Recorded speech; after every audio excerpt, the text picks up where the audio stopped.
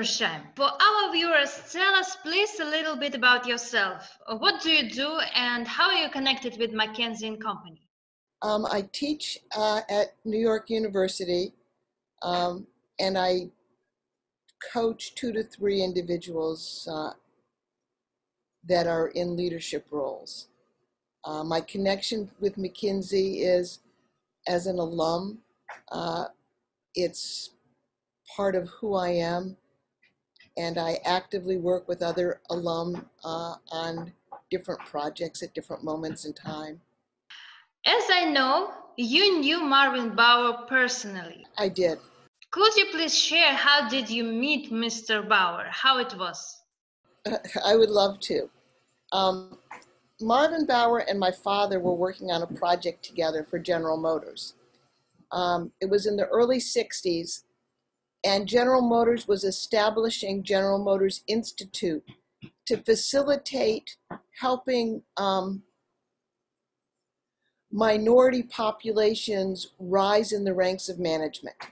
And my father was Dean of Science at Purdue University and knew the academic world, and Marvin really understood the business world. So together they were working with General Motors, and one weekend Marvin and his wife Helen came and stayed with us at our house.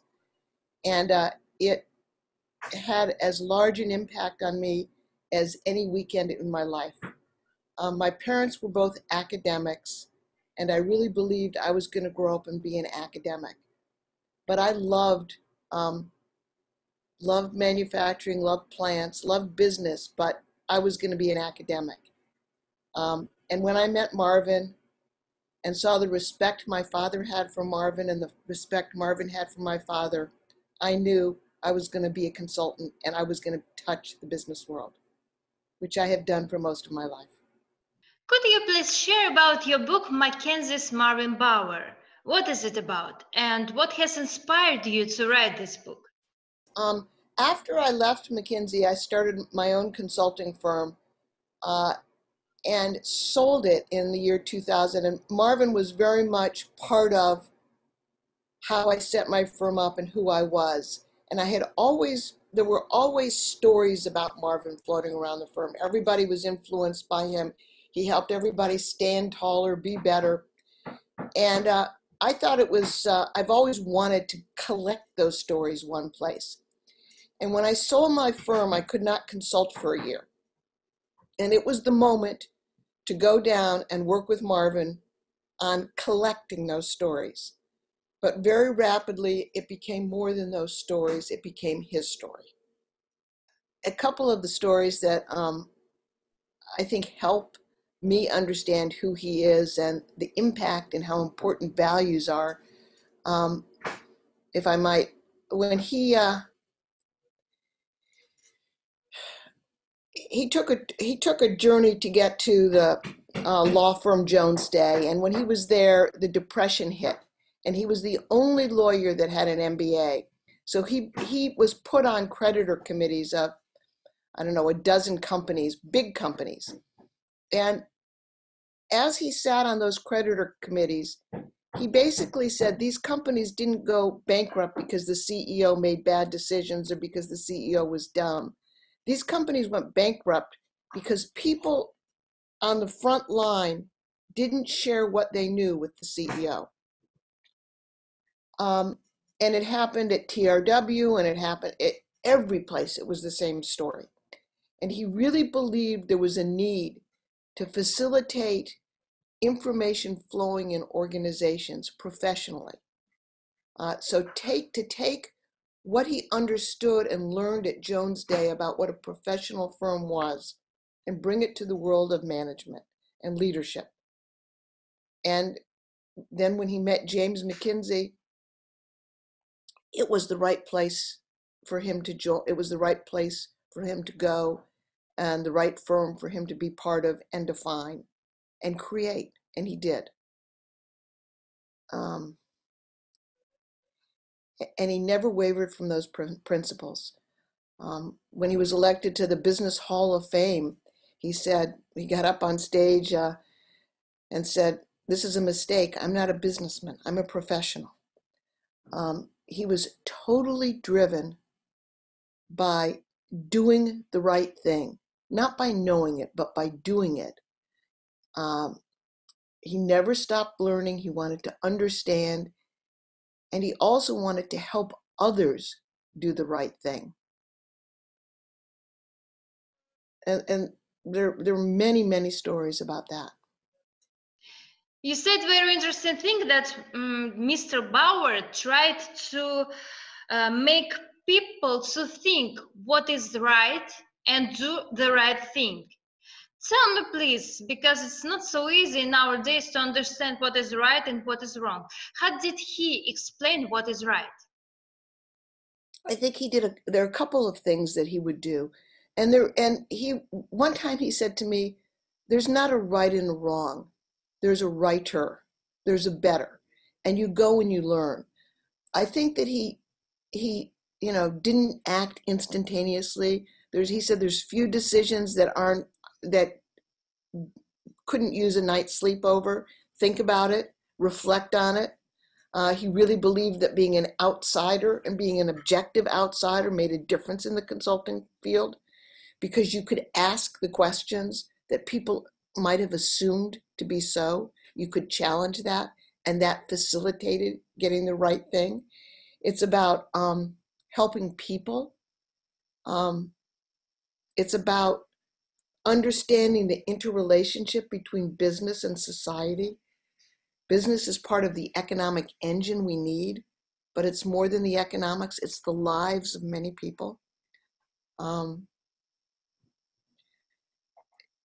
In many ways, anyone that Marvin touched stood taller and asked more questions, aspired to be a better person after he touched them. We know that the majority of people are familiar with such a phenomenon as Harvard Business School, and most businessmen know who Marvin Bower is. In your opinion, how did Harvard influence Marvin Bower, and how Marvin Bower influenced Harvard? They both rose at the same time in many ways. So it's hard to really say what did what here. But the reality is, part of Marvin's belief in high quality and high standards came from his life at Harvard and his life at Jones Day, and his life with his father. And he went, when he started Harvard Business School, he was a graduate of Harvard Law School and wanted a job at Jones Day and didn't get it. So he went to Harvard Business School. And the dean at the law school said, "That's the stupidest thing you could do. Business people are no good. Why are you going to business school?" But he had a respect for business. And I think that his respect for business, I think McKinsey's hiring of people from Harvard, which they did for the first time in 1953. They brought, consulting before then was experts. I'd get the guy that ran sales and knew how to run sales to help me on a sales problem. And Marvin said, "No, what you want is smart young people that will ask questions." And he was right. And it defined what the industry was. So he elevated what a Harvard student could do. McKinsey became the aspiration for Harvard students. And also, he really respected Harvard, and it was part of who he was. From as early as I can remember him being involved with Harvard, going there, he spoke with the deans frequently, the deans that shaped the schools. John MacArthur recalled that when he was John MacArthur was the dean of the business school, who said, "My job is like investing in intellectual capital. I have to pick the people I'm investing in." And Clayton Christensen and Michael Porter were people John MacArthur invested in, but talked about with Marvin. Did Marvin influence? I don't know. Did Harvard influence McKinsey? Of course. A large part of McKinsey is Harvard.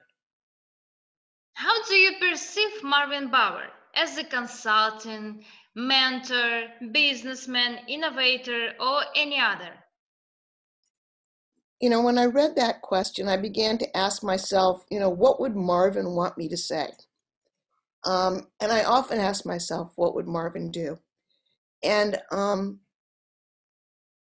I think Marvin really cared about people becoming the leader they want to be. His first book, The Will to Manage, he said, I wish I had called it The Will to Lead, and then he wrote The Will to Lead. It's about not just wanting to, but being it. And I think it's really important today for every walk of life. It's about leadership. Being a leader no matter what the circumstance. What you say and what you do are what counts. And you can't be a good consultant if you don't care about the client. It's about wanting to do the right thing. It's about wanting to help people. That's who Marvin was. Could I ask you, please, how do you personally perceive Marvin Bower? Because from your words, I understand that it can be a mentor. Do you perceive Marvin Bower for you as a mentor? Oh, absolutely. Absolutely. I mean, when I was at McKinsey, I told you when I first met him when I was 8, but when I was at McKinsey, my first assignment was an assignment where he had a relationship with the client. It helped me be more inspired to do the best work I could every single day and to ask the question what was right. And when he came one day and saw how kind of friendly I was with the client, he said, you need to move to a new client. You're not an outsider anymore. And it was so true. But the fact that he cared enough to tell me that meant that he also believed in me and helped me believe in myself. What do you think was the specificity, uniqueness of McKinsey in the form that Marvin Bower created? Well, I think that its history is a little bit unique. I'm not there right now, but the fact that they really, adopt to the responsibilities of the clients ahead of the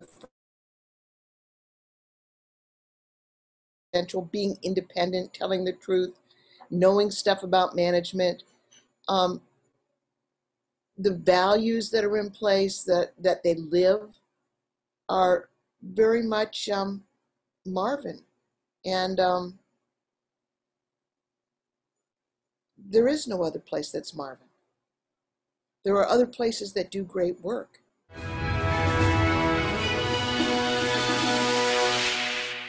A number of researchers have compared McKinsey with Jesuit order.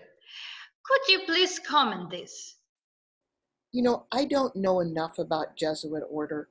McKinsey is a place that is very disciplined, that is really about building the individuals that are working there and helping them grow.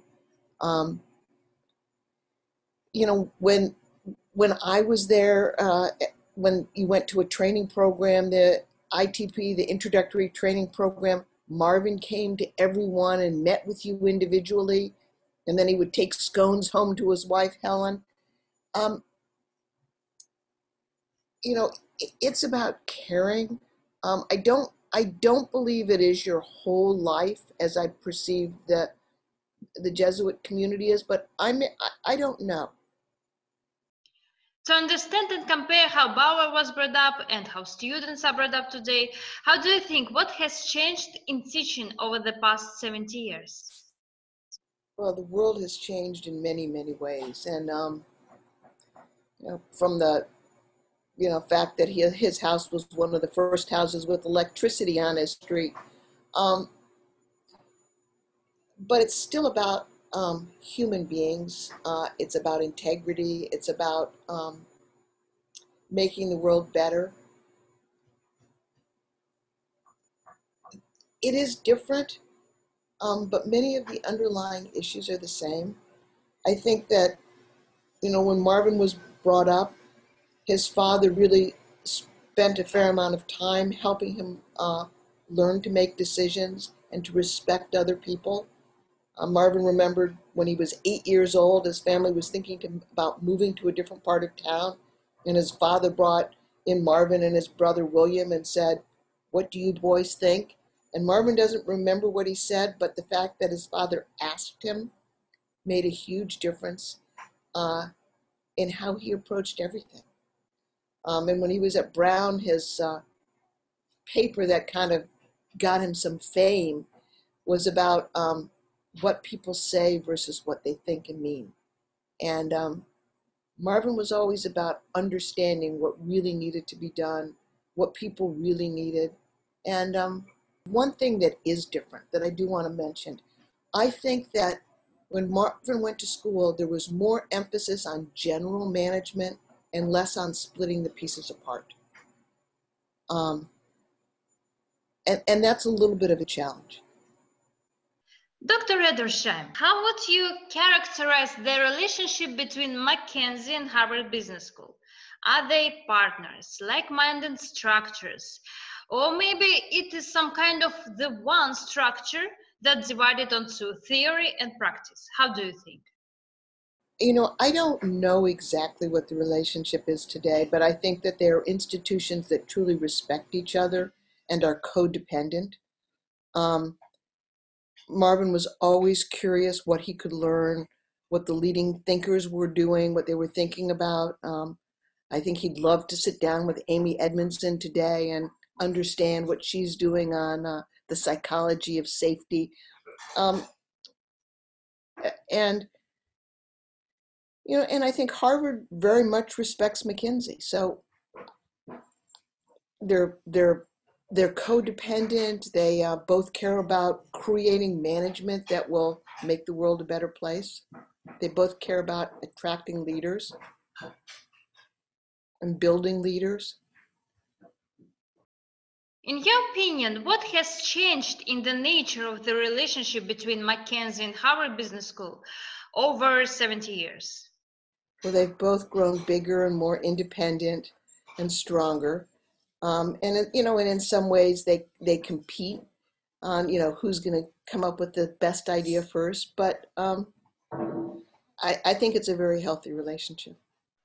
Dr. Edersheim, there are many very famous and rich people like Elon Musk, Jeff Bezos, Bill Gates, but most of the experts with whom we spoke from the post-Soviet space in USA and Europe, they agree that all these people can be capitalists and very rich people, but at the same time, they are not equal to the genius of Marvin Bower, who actually manages to create something that didn't exist before.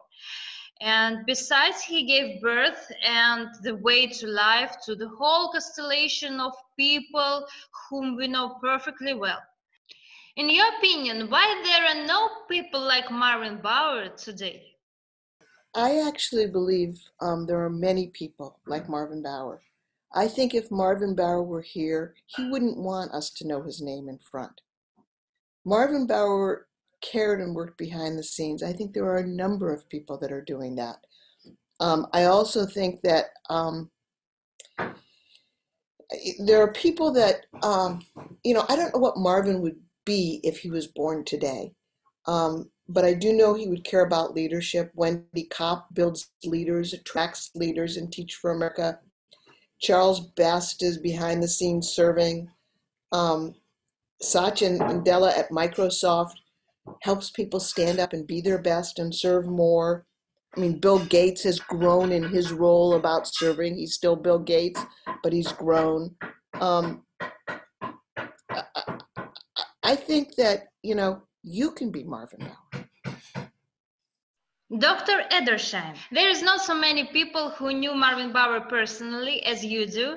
Maybe you can share some stories from your life about Marvin Bower, about some lessons that he gave to his colleagues, or some other stories. See if I can show you this picture of Marvin as a kid. Let's hold it straight for you. This is Marvin in high school. I have many stories. Let me just give you a couple, and if I think about it, I may have a third. But the first one, when I was starting my consulting firm, it was really about the operation side, anything from designing to delivering a product. And I had lunch with Marvin, and I said, I think what I'd like to do is guarantee my work by saying to people, I'm not going to charge you, but I'm going to charge you a fraction of what we save. And he looked at me and he said, people could question the decisions being made if that's how they were paying you. And you might cut a corner to save a dime. I know you wouldn't do it, but people might question it. Don't set yourself up to be questioned. And that's something that, I remember almost every day of my life. Oftentimes we do things that aren't wrong, but set ourselves up to be questioned. And it created a consciousness in me that was of a different sort.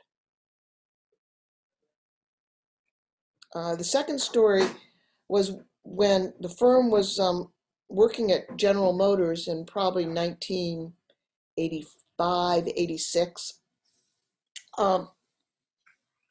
Marvin came to the opinion that the leadership at General Motors didn't want our help; they just wanted our imprint, and that we should leave. And it was really a controversial decision because it was a lot of revenue, and a lot of people really believed that what they were doing was right and was helping them. But Marvin felt we shouldn't be at a place where the leadership wasn't capable of taking the advice and doing something with it. That's why he refused to work for Howard Hughes. And when he was at General Motors, he saw Mary Barra in a meeting, and he said, we need to be listening to her. But the management wasn't at the time. Those were a couple of stories. He fired somebody that had a lot of talent, that everybody thought was the most talented person in the world because they didn't adhere to firm values. It was more important to build a culture that cared about doing the right stuff and adhered to the values than it was to have the smartest person in the world in the firm. That was a painful thing to watch, but it had a huge impact on a large number of people. Even the person that got fired said it was the right thing to do, and it changed me too. Thank you very much for these stories. Could you please also share about the values of McKinsey & Company and, of course, of Marvin Bower? One of the interesting things about the values, even when I was working with him on the book in 2001, he basically said, they were at McKinsey working on rewriting the values, and I said to him, how can you let them rewrite your values? And he said, because they have to be their values, and if they don't rewrite them, they won't be their values. They won't be living them. I don't want values on a wall that people look at and walk by. I want values people live. Putting the client ahead of the firm, that's a huge value. Another value is I don't know the exact words, but it's about believing in your coworkers. So, for example, they have a policy about you spend your money like the client's money, and I trust you to do that. And I said, well, why don't we just say, you can spend $25 on meals? And Marvin said to me, because if we say that, everybody will be spending their time figuring out how they can cheat that rule. But if we tell them that we trust them, they'll spend less. We want them to be focused on being the best people they can, not fighting rules. And that was those are the values of McKinsey. The humanness of Marvin. Here's another interesting Marvin story. I was at a training program in Europe that he was at, and I think it was, I'm not positive, but I think it was the Amsterdam airport. And I was online, and then he came in, and the line was pretty long, and I said, oh, Marvin, come here and join me in line. And he looked at me and he said, there's no reason to cut in line. I don't need to. And it made me feel like, what was I doing, inviting him to cut in line? And it's how he treated other people all the time.